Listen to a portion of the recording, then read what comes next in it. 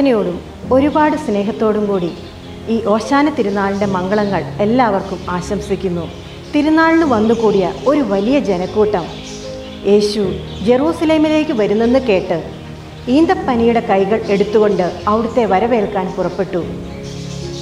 വളരെയധികം ആളുകൾ തെരുവീഥികളിൽ തങ്ങളുടെ വസ്ത്രങ്ങൾ വിരിച്ചു.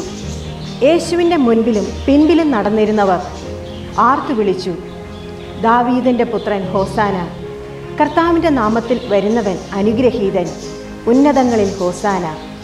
എങ്കിലും ഈ ആർപ്പുവിളികളിലും ആഘോഷങ്ങളിലും സ്ഥാനമാനങ്ങളിലും പ്രശംസകൾക്കും എല്ലാം അപ്പുറം യേശുവിൻ്റെ മനസ്സും ശരീരവും അവിടുത്തെ പിതാവിൻ്റെ കൂടെയായിരുന്നു. പിതാവിൻ്റെ ഇഷ്ടം പൂർണ്ണമായും നിറവേറ്റുന്ന വിനയാദിതനായ അനുസരണയുള്ള മകൻ. പിതാവും പുത്രനും തമ്മിലുള്ള ആ അഗാധ ബന്ധത്തിൻ്റെ തീഷ്ണത ലോകത്തിന് അളക്കാവുന്നതിനപ്പുറമാണ്.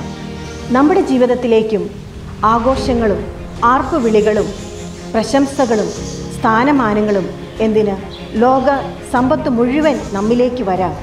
എങ്കിലും അതിലൊന്നും മനസ്സ് വെക്കാതെ ഞാനും എൻ്റെ യേശുവുമായുള്ള തീഷ്ണമായ ആ ബന്ധം, അവിടുത്തെ ഇഷ്ടം പൂർത്തിയാക്കാൻ അവിടുത്തോട് കൂടെ ആയിരിക്കുക.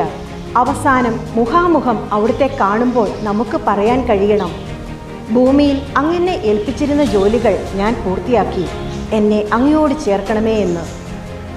ഈ ഓശാന നാളിൻ്റെ സുഹൃതമായി നമ്മുടെ ജീവിതത്തിലേക്ക് കടന്നു വരുന്ന നേട്ടങ്ങളെന്ന് കരുതുന്നവയെല്ലാം നമ്മെ ദൈവം വിശ്വസിച്ചേൽപ്പിച്ചതെന്ന് കരുതി ചുറ്റുപാടും ഒരുപാട് നമ്മെ ആവശ്യമുള്ളവർക്കായി നമുക്ക് സമർപ്പിക്കാം. ദൈവം നമ്മയെല്ലാം സമൃദ്ധമായി അനുഗ്രഹിക്കട്ടെ. ഒന്നുകൂടി ഓശാന തിരുനാളിൻ്റെ മംഗളങ്ങൾ എല്ലാവർക്കും നേരുന്നു. നന്ദി.